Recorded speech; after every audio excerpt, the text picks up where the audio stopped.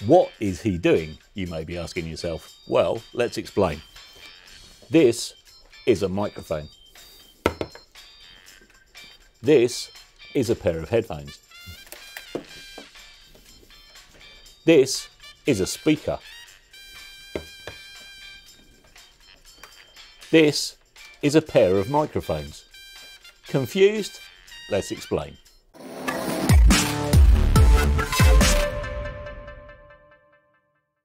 Hello, Mark here from PresentDayProduction, and welcome to another video on the very basics of recording. This is a little video series where we strip things right back down to basic knowledge for those of you who are just starting out in audio, and maybe some people who've been doing it a while but, you know, could hopefully learn something. Who knows? I learn something every day, and I've been doing it about 140 years now. That's how old I feel anyway.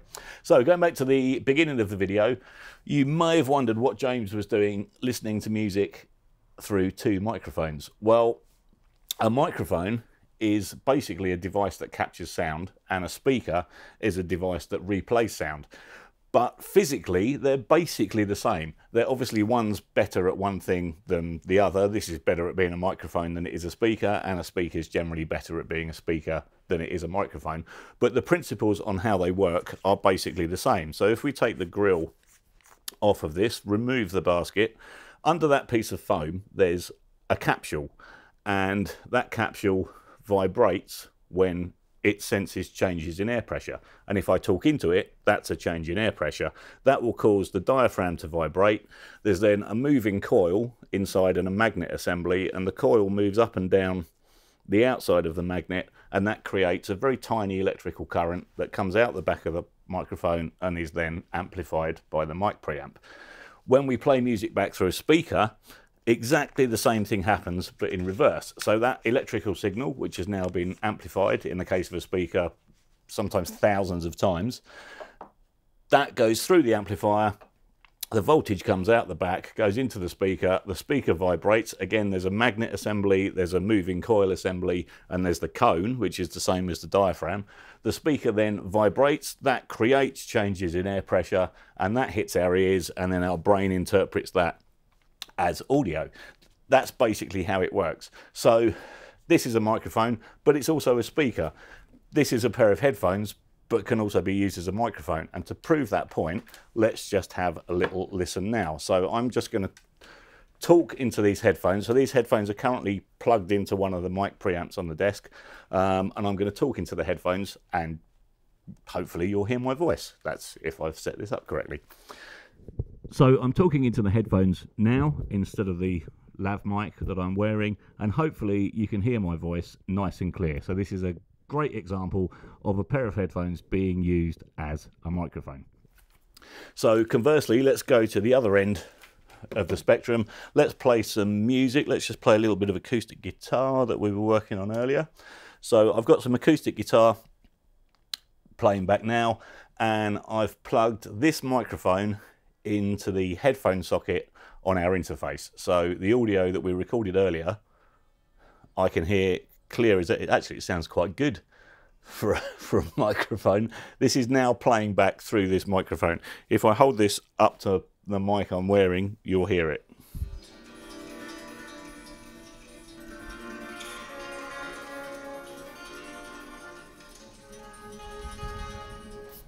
So there we go, they're interchangeable. So I'm wearing a tiny lav mic to do this video.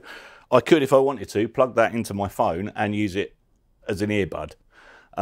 Conversely, I could get a pair of earbuds and I could plug them into a microphone input and clip one on my shirt and use it as a microphone. So the point we're trying to get across here is that a microphone and a speaker are basically exactly the same thing. They're just at opposite ends of the amplifier. So traditionally the microphone picks up sound and the speaker plays it back, but you can swap them round. It's the same principle, just in reverse. Hopefully that makes sense.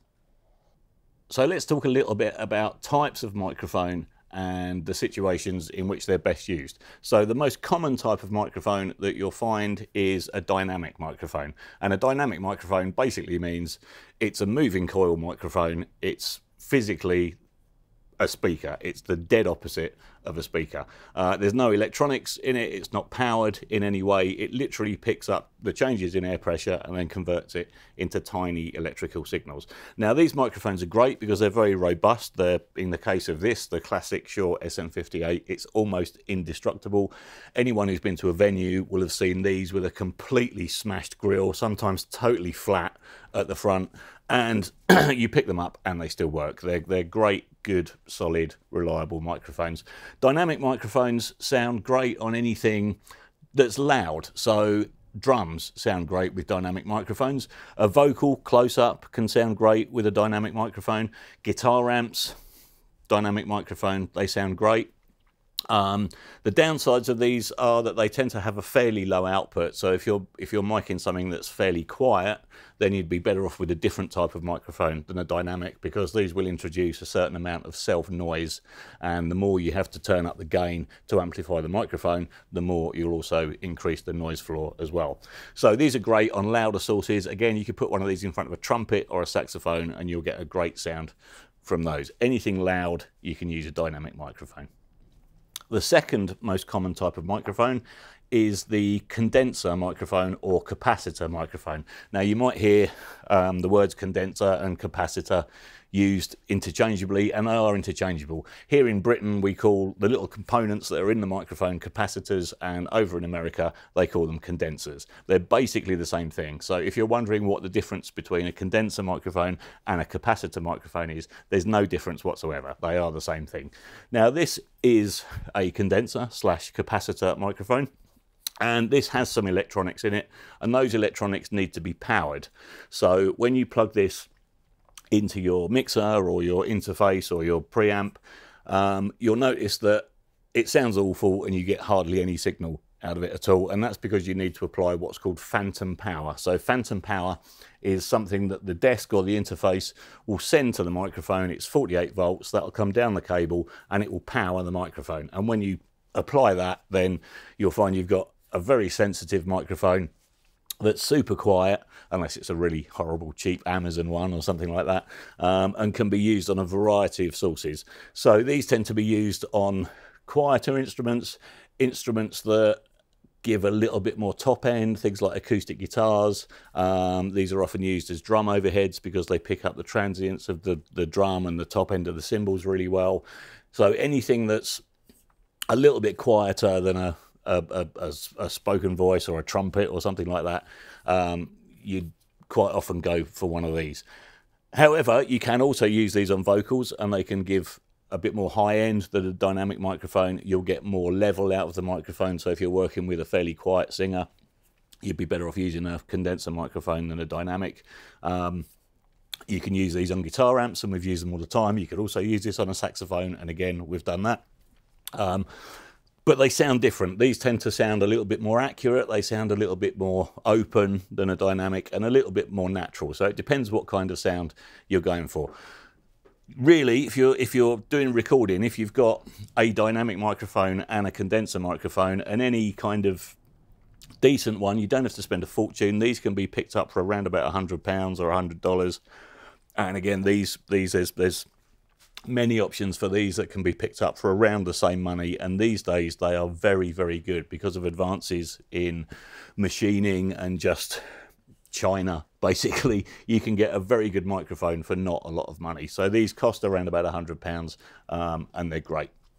Years ago, when I was starting out in the audio industry and I first started off doing home recording, you couldn't buy one of these for less than about £1,500, and it was going to be a Neumann U87 or something like that. And £1,500 30 odd years ago was, I don't know, probably about £2,500 today. So a condenser microphone was quite an expensive thing to have in your arsenal if you were a home recordist. Consequently, I had a load of these and its brother, the SM57, and I recorded pretty much everything I did with SM58s, and it sounded great. So you can really use pretty much any microphone on any source. You could EQ this to sound like that. If you've got too much noise, you can use denoising software. There's all sorts of things you can do, but you're better off trying to get the right kind of microphone for the job straight off, because then that's less work to do later and you're going to get a better raw sound to work with. So that's the second type of microphone. Now these are quite often split into two categories. We'll come back to that in a minute. Let's first talk about the third type of microphone, and that is this one. So this is the third type of microphone most commonly found in studios, and this is a ribbon microphone. So a ribbon microphone has it's actually got a very thin ribbon in it, and the ribbon is used to pick up the sound. Now these sound great on some sources, not so good on others. This particular one sounds absolutely fantastic on horns. If we've got a horn session in the studio, our go-to mic will be this one because it just sounds great. So let's talk a little bit about pickup patterns. Now the pickup pattern is the area in which the microphone is most sensitive. So in the case of the classic Shure SM58, this has got a cardioid pickup pattern, which means if you hold the microphone like that and you draw an upside down heart, hence cardioid, like that, that's the pickup pattern of the microphone. So that means the microphone is most sensitive here and around here, and it's least sensitive here. Now why is that useful? Well, that's useful because if you're recording lots of musicians at once, so here we quite often record a live band all in the room at the same time, you can point this at a guitar amplifier and you can have the drums over there, and you're going to get hardly any drum spill coming into the back of the microphone. The second most common pickup pattern is an omnidirectional pickup pattern, and that means if you've got a microphone such as this, that will pick up sound from 360 degrees around the microphone. So you'll get an equal amount of sound coming in there, as you do coming in there, as you do coming in there, as you do coming in there. It'll pick up sound from all the way around. So these are great if you're doing location recording or something like that, and you need to pick up a lot of room ambience. You're recording a choir or something, and you want to, really get the acoustics of the church coming through. Then these are great microphones for that, in an omnidirectional pickup pattern. These can also be cardioid. This particular one is cardioid, so again, like the SM58, it just picks up sound from the front and the sides and rejects sound coming from the back. Ribbon microphones, most ribbon microphones, just because of their inherent design, will be what's known as figure of 8. So if we hold the microphone like that, we've got the grill there and the grill there. If you draw a figure of 8, that's the pickup pattern you get on this particular microphone. So it will pick up sound from there, it'll pick up sound equally from that side, so from the front of the microphone and the back of the microphone, but it'll reject sound from the sides.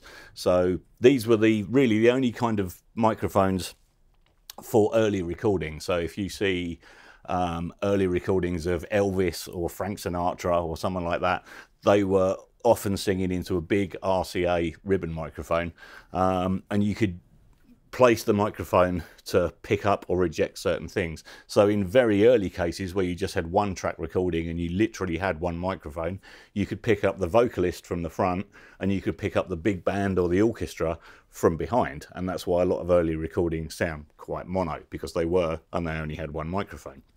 Similarly, if you watch some videos of Elvis recording in the studio, or Chuck Berry or someone like that, once they'd got up to 2, 3 and even 4 track, wow, imagine that, 4 tracks technology, then you'd again have a ribbon microphone on the vocalist. You might have another microphone with a bass player playing upright bass there, and then the drummer would be a bit further back and he'd be playing there, and then you might have another microphone picking up the guitar. So microphone placement was hugely important back in the day, and still is today. It's important to get the right type of microphone for the right job to give you the best results, and to think about pickup patterns and placement in the room.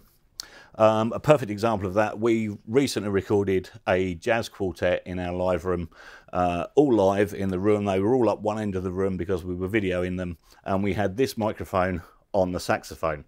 So what we did is we made sure that the sax was firing into that side. We made sure that the drums and the bass, because there was an upright bass player right next to the sax player and then a drummer right next to him, we made sure that the saxophone was going into the front, and that the side of the microphone was pointing at the bass player and the drummer.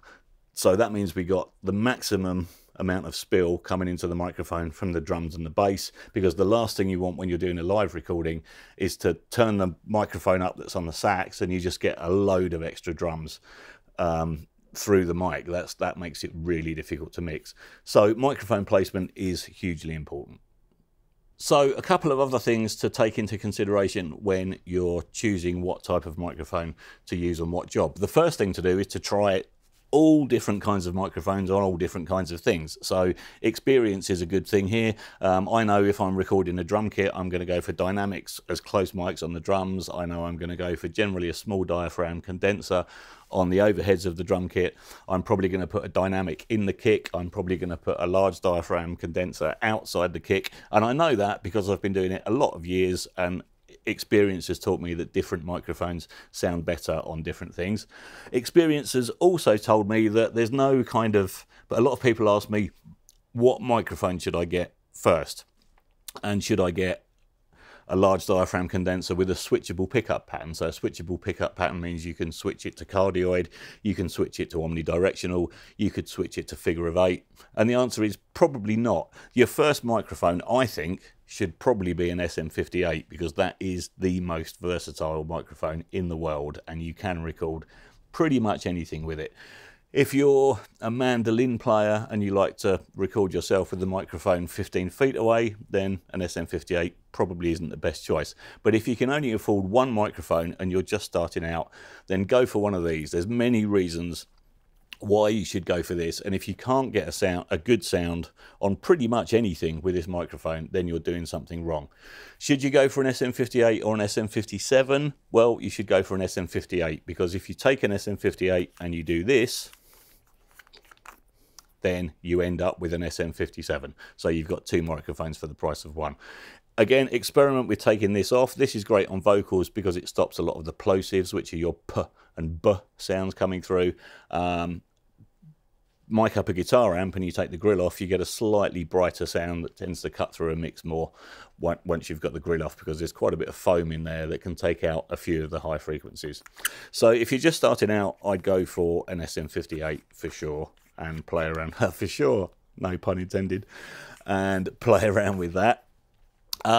Once you start to build up a little collection of microphones, then look at what you're recording, look at where you want to pick up the sound, and try and go with a pickup pattern that is naturally suited to the microphone. So if you want the microphone to pick up sound from 360 degrees, then go for an omnidirectional microphone. If you want a cardioid microphone but you want the slightly brighter, slightly more sensitive condenser sound, then go for a cardioid large diaphragm condenser. If you want to be able to record two backing singers on one microphone facing each other and you want a figure of 8 pickup, or you need to do what we did with the saxophone and record the sax but manage to kind of sort of eject the drums from the side of the microphone, then go for a ribbon microphone that's naturally got a figure of 8 pattern. That's generally better than getting a switchable one mic does all, because that's always a compromise. You're relying on two capsules that can be switched in and out of phase with each other and things like that, and it does have an effect on the sound. So try and look at what kind of pickup pattern you want and then pick your microphone accordingly. So let's talk briefly about the different types of condenser microphone or capacitor microphone. This is a large diaphragm condenser, this is a small diaphragm condenser. You can probably tell why. This has got a much larger diaphragm in it. So the diaphragm is the bit of the microphone that picks up the sound. In this particular microphone, it's 25 millimeters or a 1-inch capsule. In this microphone, it's 12 millimeters or a 1/2-inch capsule. So the capsule on this microphone is half the size of the capsule on this microphone. Now, when would you use this and when would you use that? Well, you can use this where you'd use that, and you can use this where you'd use that, but there's a few things to think about. Now, a lot of people think that because the large diaphragm microphone has a larger diaphragm and a large cone speaker has a larger cone than a smaller cone speaker and is capable of producing more bass, that these microphones produce more bass. That's not true. What is true, however, is that the diaphragm on the small diaphragm condenser, because it's smaller and lighter, that is more responsive to high frequencies. Because high frequencies are packed in a more narrow bandwidth, they're softer, they don't produce as much energy. There's less energy in a high frequency sound than there is in a low frequency sound. These have lighter capsules purely because they're smaller, so they can pick up top end a little bit better than the large diaphragm. So for example, cymbals, the top end sparkle on cymbals can sound much better and more accurate with a small diaphragm condenser, so I'll quite often use a pair of these as drum overheads. If I'm recording an acoustic guitar, I'll quite often put one of these about a third of the way up the neck of the guitar to get the high end and a little bit of sort of pluck and a little bit of attack, and I'll use one of these on the body of the guitar to pick up more of the overall warmth and more low end. That's not to say that this won't pick up high frequencies as well as this, it's just that the transients can be better on this because it literally takes less energy to move the diaphragm because it's that much smaller. The downsides are that because this does pick up less energy, if you will, if you're miking very quiet sources, your small diaphragm condensers can be quite a bit noisier than your large diaphragm condensers. So if you think noise is going to be a problem, try one of these, try one of those, compare the two and see how it sounds. At the end of the day, there are no rules. The only thing that matters, once you've recorded your music and you've mixed your music, the only thing that matters is what you hear back through the speakers. It doesn't really matter how you get there. You can use one of these where you'd use a dynamic, you can use a dynamic where you'd use one of these. If it sounds good, it is good. That's the only real thing to take into consideration. So there's just a very basic overview on the different types of microphone, how they work, and how interchangeable they are with speakers. Don't forget, your dynamic microphone, your basic moving coil microphone, works in exactly the same way as a speaker, and a speaker works in exactly the same way as this microphone. They're just at opposite ends of the amplifier. You can change them round and it'll still work, but be careful if you do that. Don't plug this into anything more powerful than a headphone output. If you plug this into a speaker output, it's going to go pop. And if you plug a speaker into a microphone input, you're going to really generally have to shout into it to hear anything come out the other end, because a speaker is designed as a speaker and a microphone is designed as a microphone, but they are basically the same thing. I hope that makes sense. Any questions, please leave them in the comments below or send us a message. Please go to our website at PresentDayProduction.com to view our other videos in a batch. If you've got anything you'd like to know about, please let us know and we'll do our very best to make a video for you. We're also going to do a frequently asked questions video probably once a week once the channel gets going. So yeah, if you've got any questions, please let us know and we'll do our very best to answer them in a future video. Thanks for watching. I'm going to go and listen to some music on this SM58.